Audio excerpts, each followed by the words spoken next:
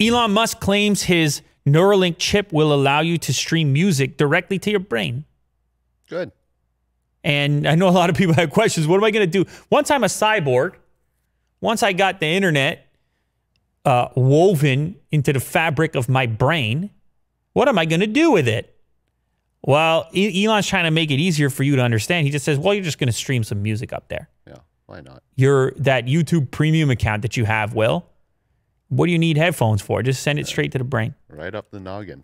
I mean, it's a simple way that a lot of people are going to understand. Now, of course, that's down the road. They have other ambitions in the short term, but they're kind of revealing some things as we go here. I know in the initial phase, and people wanted me to mention this in the last clip where I was talking about this, initial phase is for people with disabilities, actually. In fact, they think that they can change some cognitive aspects of the brain, things like depression, and it's all very ambitious. And that would be the initial phase to focus on that, because in the short term, in the immediate future, there's going to be some apprehension around having any type of surgery, even though it's not that invasive, any type of brain interface, unless it's going to solve or cure something that's a real problem for you. That's the easier, the medical path is the easier way before it's widespread. That's how it all starts out. But then afterwards, I mean, who knows? The streaming, the music, and all the rest of it, why not? That's just for fun, really. Yeah. The technology will first be used to help people suffering from brain diseases like Parkinson's. But then ultimately, it's to allow humans to compete with advanced artificial intelligence. And he said that in the initial announcement. It made people very uncomfortable. What do you mean compete in artificial intelligence? There's people, you remember the famous interview where you have Elon Musk and Jack Ma sitting there, and there's people who don't want to admit that artificial intelligence is as powerful or potentially more powerful than humans. But Elon's fully on the other side of the spectrum. It's like, yeah, you're wrong. AI is going to take over. Yeah, exactly. Like a matter of fact. Very matter of fact for Elon. So he says this is going to keep us competitive. He claims that the surgery is going to be similar to LASIK eye surgery. It's not going to be a big deal. Go on and get it. It's all fun and games. It'll be fine.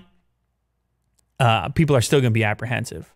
A research paper detailing the device claims that a single USB-C cable will provide a full bandwidth data streaming to the brain. I don't know where the USB-C cable goes in there, but it doesn't even look big enough for a USB Type-C cable, but maybe it is. I mean, they're making it look good there, just behind the ear. You can picture it. It's perfect on Black Mirror. It could go. You could have this Black Mirror episode tomorrow, and everyone would be like, "Yeah, that's perfect." Yeah, Black Mirror episode. It all fits in. I mean, look at the look. She even looks like she would be perfect for Black Mirror with that hairstyle. Yeah, the subdued kind of hairstyle. Anyway, yeah, they're expanding. There's 11 new job postings for Neuralink. They're looking for all kinds of signal processing people and engineers, and they're going to expand. And I mean, Elon's been accumulating some money, so he can throw it into this. And apparently this technology is going to be able to help people with addictions, potentially depression. It can retrain your mind. It's a lot of claims coming out. We got to wait and see what happens. But as far as you're concerned, Will, you're going to be streaming music straight to the brain. Exciting. Elon Musk news number 2, Tesla is going to change the alloy of the Cybertruck electric pickup. Back in the old days, Will, I was doing, you remember Bendgate, you bend the phone.